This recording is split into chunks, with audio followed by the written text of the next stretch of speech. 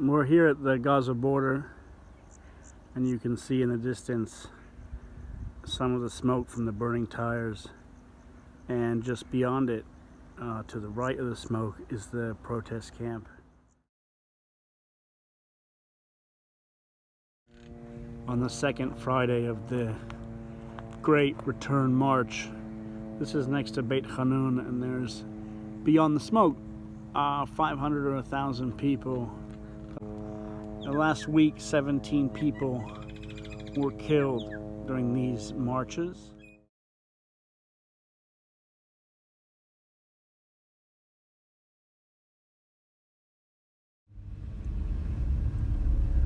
We're right along the border of Gaza City here, and you can see it's quite peaceful in this area.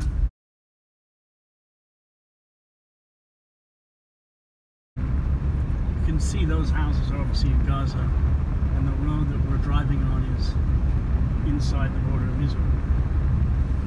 And you can see there's not some massive security presence or massive protests at this point here.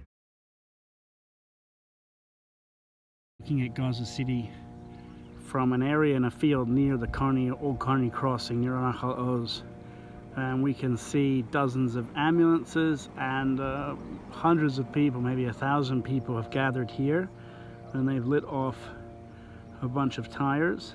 You can hear probably some sort of a drone or some sort of surveillance in the background buzzing around.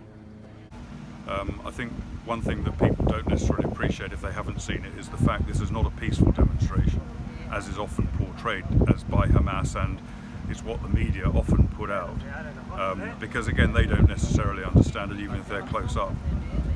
What this is a deliberate and specific intent by a major terrorist organisation recognised around the world as terrorists to penetrate the border of the State of Israel and to kill innocent civilians on the other side of it. We're here now next to Gaza City, and you can see the smoke is getting worse, and there's a lot more activity here happening now. They've got fire trucks coming in. Here the protesters on the other side, and the fire's blowing over, and because of that, Israel's brought up a giant fan and some fire trucks to water it down. We can see all the people on the other side, very close to the fence, and we've heard some tear gas and other types of ordnance going off.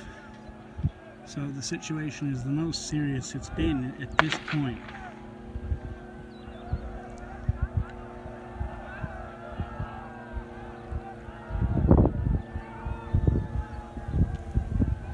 There's a fire truck up there shooting water, trying to put out this fire that's drifted over the border a bit. And we can see a lot of people in the background.